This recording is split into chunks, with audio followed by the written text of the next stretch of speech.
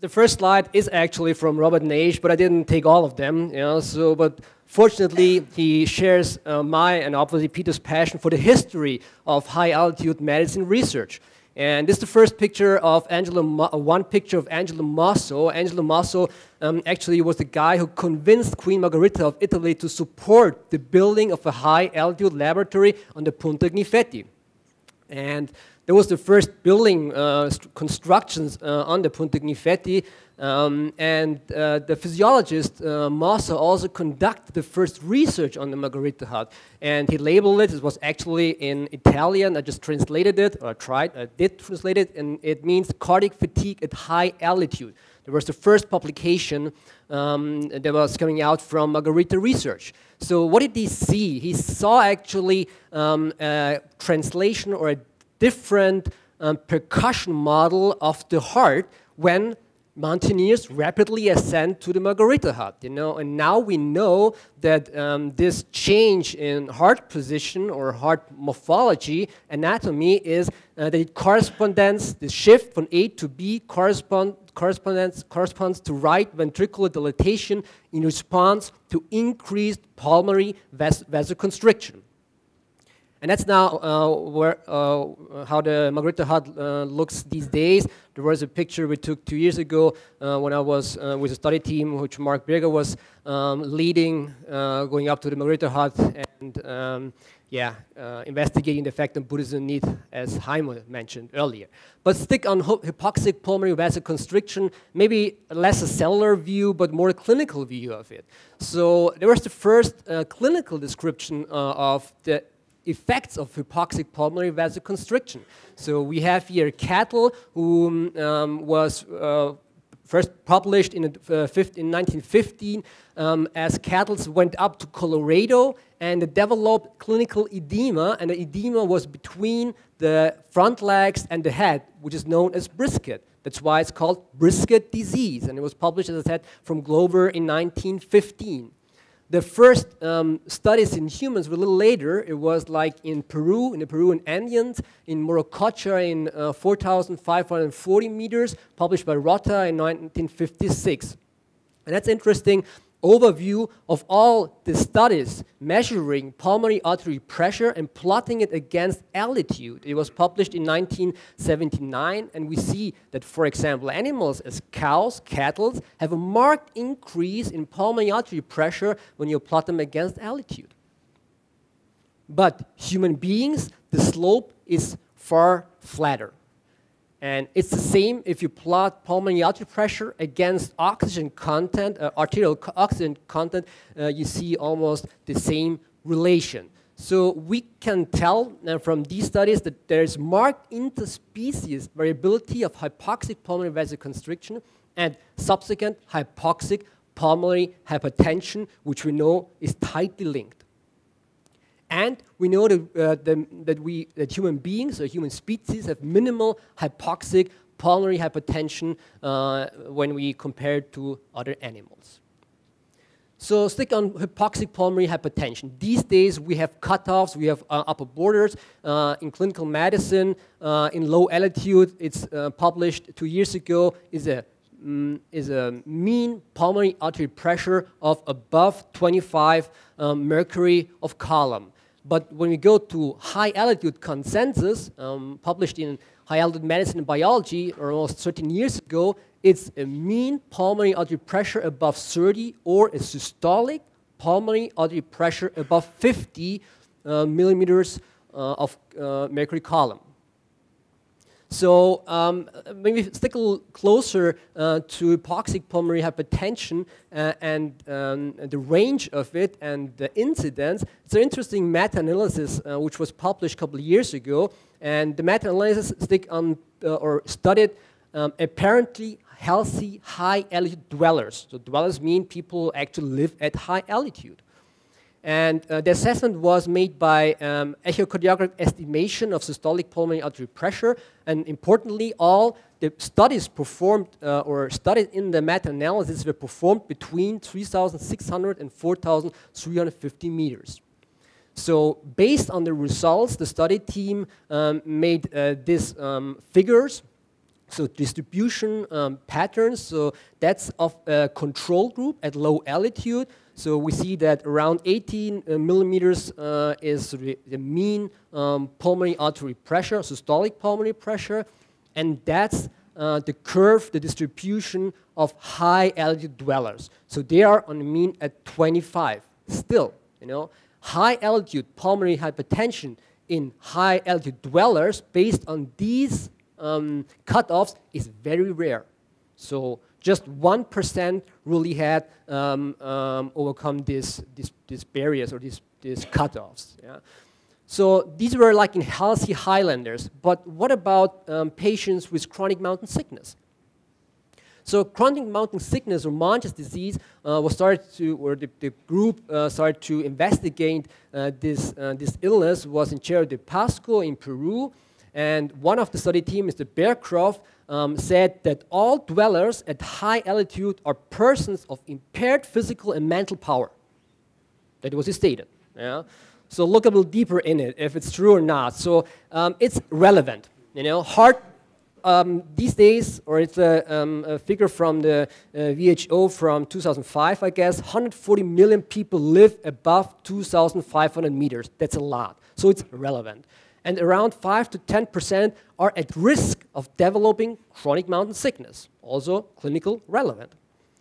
So what's the definition? The definitions are from last year, actually, and they are natives or lifelong altitude residents above 2,500 meters, so it's a precondition. It's an excessive erythrocytosis defined by a hemoglobin above 21 grams per deciliters in males and above 19 grams per deciliters in females, and they have to have severe hypoxemia.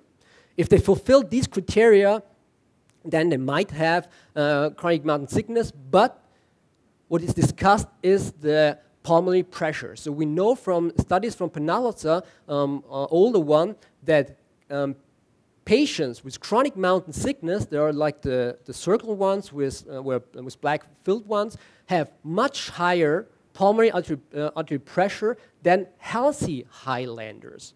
So increased pulmonary artery pressure is one sign of patients with chronic mountain sickness. So that's the average. The average in this study was healthy Highlanders 23 millimeters, and in patients with chronic mountain sickness it was 47 millimeters, so much higher. So Robert Naeije is actually an exercise pathophysiologist, and that's why he researched a little deeper in the exercise-induced differences, and his studies were based on these studies from Sima and Peninsula. Here's a picture of these two colleagues. On the left side is Dr. Sima performing a right heart catheterization, just puncturing an antecubital vein, and the gentleman on the right side is Dante Penalza. So what these colleagues did, they were examining 11 Peruvian soldiers who were born in the highlands of Cerro Pasco. They made exercise right heart catheterization in Morococha, as around 4,250 meters, and after 2 years of continuous residence at Lima. So these soldiers, they were first in Cerro de Pasco, but then were relocated to Lima, where they were staying for 2 years. So what were the results? When we look at the results here in the figures, we have mean pulmonary artery pressure, and here we have the cardiac index. So we plot pulmonary pressure against cardiac index, which is increasing due to exercise. So the line here with the steep slope is the reaction of Highlanders at high altitude, so before they went to Lima. So we see that these soldiers, healthy Highlanders, have a pretty steep increase of pulmonary pressure, you know, when we plot them against cardiac index during exercise. This line here is after 2 years in Peru. So the slope is getting much flatter. So there's some kind of adaptation or readaptation going on, and this, the solid line here are controls. Okay? So we can say that, yeah. So when we use the definition of exercise pulmonary hypertension, we can say that healthy Highlanders do have exercise-induced pulmonary hypertension. So the answer to the above question is yes. Yeah? So when we come back like to the statement of Mr. Barcroft, all dwellers at high altitude are persons of impaired physical and mental power. Maybe physical, we don't know yet. Yeah? But it seems, at least when Mr. Barcroft is right, seems to be reversible. Then these Highlanders go back to lowland altitudes. Based on this research, Professor Naeije was performing another one in 2010, but it was again performed at Cerro del Pasco. He was driving the equipment with his team up to 4,350 meters. That's a picture of his team with the same guy we were seeing in 1971 performing the right heart catheterization still. Here is he, Penalosa, I guess is his name, in this team. And he published it actually a couple of years ago in Chest. And when we come shortly to the methods of the study, he examined 15 healthy Highlanders, 15 newcomer lowlanders, or were born and raised in lowlands and going up to high altitude, and 13 patients with already chronic mountain sickness. And what this study group was doing too was cardiopulmonary exercise testing, among other examinations. So what they, the study group published in chest was also this figure here. So we see here again pulmonary artery pressure. We see here increasing cardiac index with exercise, and they made actually a review, a systematic review of all the existing studies until 2012. And here we see the reaction. The solid lines are like invasive measured pulmonary artery pressure, and the dotted lines are echocardiographic based examinations, and we see an increase in in pulmonary artery pressure with increasing cardiac index, that we know.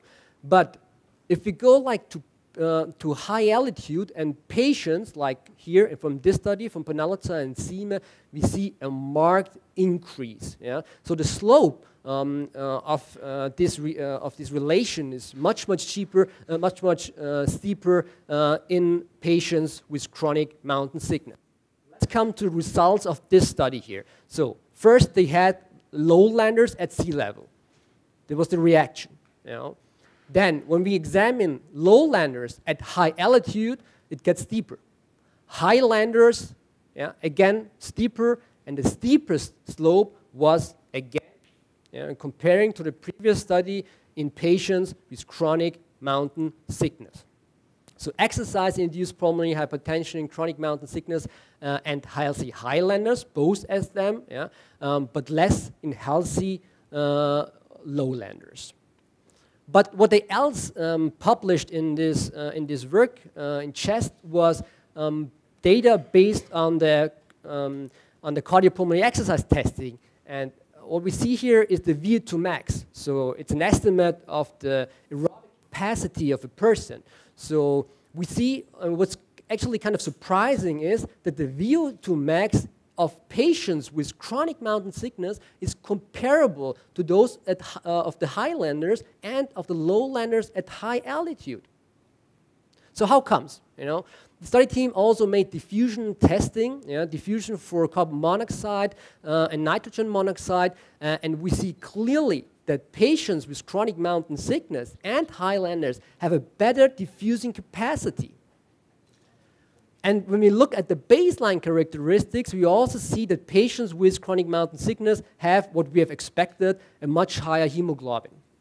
So when we summarize the data and the results, we see patients with chronic mountain sickness have an elevated pulmonary pressure at exercise. They have comparable VO2 max, meaning aerobic capacity, maybe based on better diffusing lung capacity and higher oxygen transportation capacity. So all the data I presented have some flaws, only one from Mr. Naeije, not because when we look at the consensus statement on chronic and subacute high altitude disease, published in High Altitude Medicine and Biology 2005, it says pulmonary hypertension at high altitude is defined by a mean pulmonary artery pressure higher than 30, that we know, but in the absence of excessive erythrocytosis. So that's the next study Robert Naeije was performing. There are like two equations, a linear equation back in the days from 1933 and a new one from 1992, an exponential equation, which corrects the relationship between pulmonary pressure and cardiac output for hematocrit. And what he would take all results from pulmonary pressure, increase in chronic mountain sickness patients and high altitudes, and if he corrects them, they get normal. And it's the same for the exponential equation. So I think it's very important for future research that we also look for the hematocrit, and if we measure the relation between pulmonary pressure and cardiac index, that we also use one of these two formulas. And I guess that's what Robert Naeije wanted to tell us with this slide. The correction for hematocrit markedly decreases altitude pulmonary hypertension. So let's switch a little bit from the vessels, because by now we know we have hypoxic pulmonary hypertension, and we know that by increased pressure, the afterload of the right ventricle is increasing.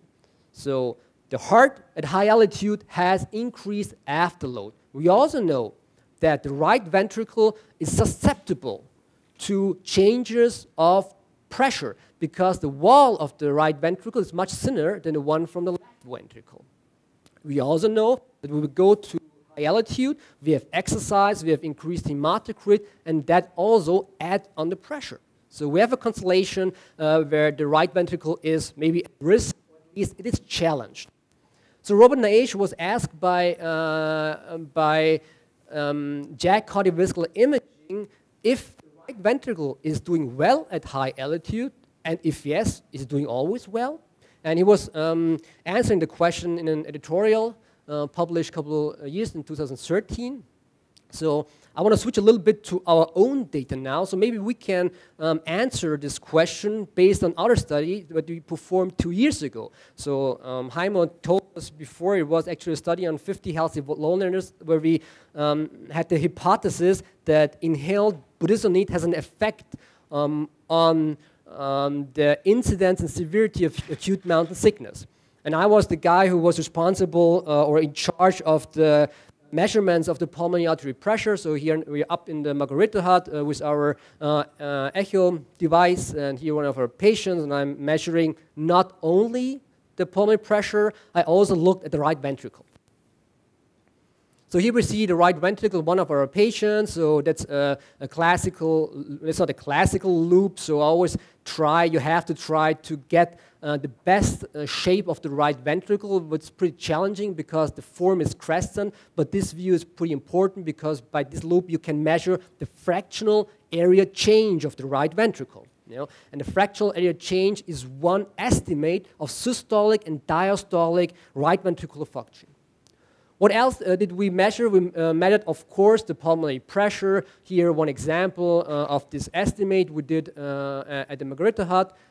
What I also measured was the TAPSE. TAPSE is actually the location difference of the lateral annulus of the tricuspid, right? So you can measure it here, and it's an estimate for longitudinal systolic right ventricular function. What else I did was measuring tissue Doppler imaging. By tissue Doppler imaging, you can measure the velocity of the lateral annulus, and the maximal velocity seen here on the top, on this point here, is also a surrogate of systolic right ventricular function. So we published the data actually pretty recently, a couple of weeks ago in High Altitude Medicine and Biology. So there are the three groups, placebo, and budesonide 200 and 800, and we see here the changes, the increase in systolic pulmonary artery pressure, here low altitude, and then 4 time points at high altitude. Budesonide didn't have effect on this marker. When we look at the surrogate, or for the estimate of systolic longitudinal function, the TAPSE, we see a significant increase from low altitude to high altitude. The next estimate is S in the tissue Doppler image. Again, we see a marked increase in the contractility in the systolic function of the right ventricle. If we take an estimate of both systolic and diastolic function, we didn't see any changes. So we go back to the question of JAG cardiovascular imaging. Is the right ventricle doing well at high altitude? Always. Well, it seems that in healthy lowlanders, global right ventricular function is preserved in hypoxic conditions to a positive systolic effect that maybe counterbalance negative diastolic effect that we don't know, right? But what about patients with chronic mountain sickness? So this study group was going out to answer the question, RV contractility and exercise-induced pulmonary hypertension in patients with chronic mountain sickness. It was recently published in 2013 in JAG cardiovascular imaging. There were 46 patients with chronic mountain sickness and 40 high-altitude dwellers. They were living in La Paz in Bolivia at 3,600 meters. They were measuring the pulmonary pressure and the cardiac function, and we're evaluating these measures at rest and during semisupine bicycle exercise. So the first data is the data on the morphology of the right ventricle, and when we look at rest between chronic mountain sickness and high altitude dwellers, we see an increased basal and mid-RV diameter. So we have some kind of morphologic changes in patients with chronic mountain sickness. If we look at the exercise results, so there's the change in pulmonary arterial pressure, we see that the patients with chronic mountain sickness have an increased reaction to exercise that we actually knew from other studies, but the reaction to the fractional area change, again, one estimate of right ventricular function did not change. Okay? So the right ventricular function seems to be preserved, and that's what they all also concluded from this study. The results of this study showed that in CMS patients with mild disease, the RV contractility is preserved, although RV remodeling was present in rest conditions.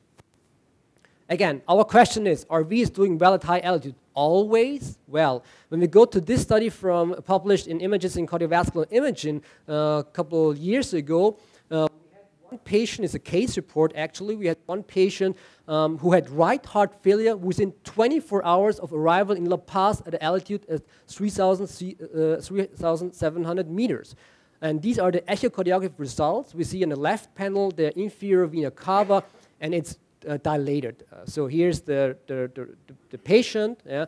They're like the baseline examinations, and that when he had the symptoms. So we say here the vena cava is markedly dilated. Then we see markedly increased pulmonary pressure of 80 millimeters mercury, and we see a mid-systolic deceleration. That's a sign of pulmonary of increased pulmonary pressure. And what's really impressive is this one, that's the right atrium. So it's markedly increased, so this patient has right heart failure.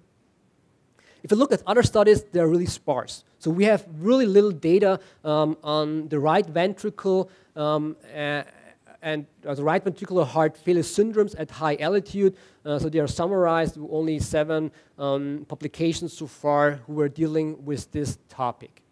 So I want to conclude my talk with that altitude-induced pulmonary hypertension is rare. So at least at high altitude dwellers, we have just below 1% of people. The right ventricle is doing well at altitude, at least almost always. We do have some publications about acute and chronic right heart failure at high altitude. Altitude pulmonary hypertension may be the cause of high altitude right heart failure, acutely and chronically, but we do not know exactly now. And that's what I took from Robert Naeije's talk. He was pointing at revision of high altitude definitions on pulmonary hypertension and heart failure are needed, that we have to look at the hematocrit and that we have to standardize echocardiography assessment. And last one is that we need population studies to assess the public health impact of pulmonary hypertension with or without high altitude right heart failure using survival or quality of life measures. And I want to thank you guys.